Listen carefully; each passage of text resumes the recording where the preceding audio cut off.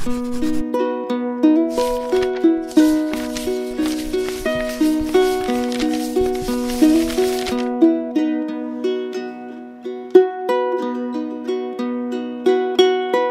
dear brothers and sisters in Christ, today's readings invite us to embark on a journey towards self-awareness and transformation.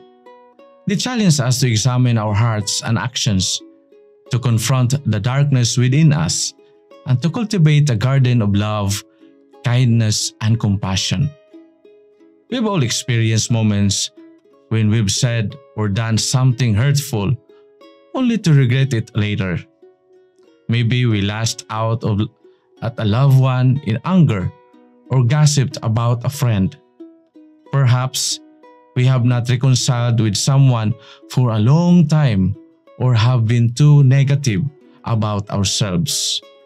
In these moments, we realize that our hearts can be like a garbage dump where anger, resentment, and bitterness accumulate.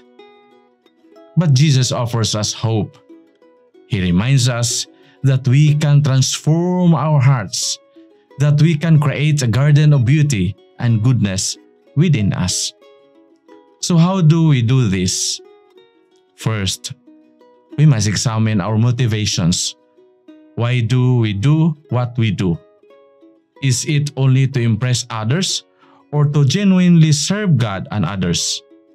I remember a friend who generously donates and gives food to street people, giving without seeking recognition or reward, but simply because she genuinely cares for those in need.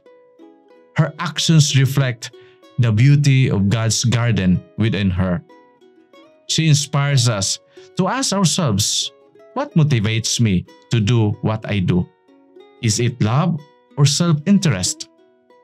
Second, we must watch our words. Do our words build up or tear down? Do we speak truth and kindness? I recall a parishioner who struggled with gossip, but made a conscious effort to stop, replacing gossip with prayer and asking God to help her speak kindly of others. Her words become a source of blessing to those around her.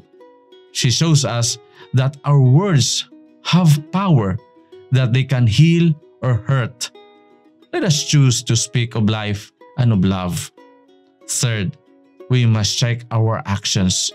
Do our actions reflect love and compassion, or are they self-centered and hurtful? I think of a family who welcomed a homeless into their home, showing love and kindness to a stranger.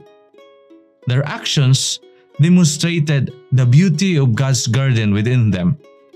They inspire us to ask ourselves, how can I show love and kindness to those around me? As we reflect on our hearts and actions, let us remember Jesus' words.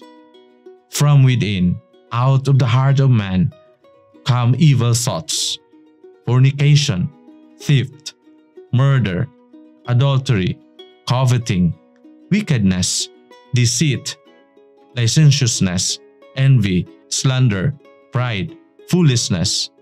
And so, may we be mindful of our motivations, watchful of our words, and conscious of our actions.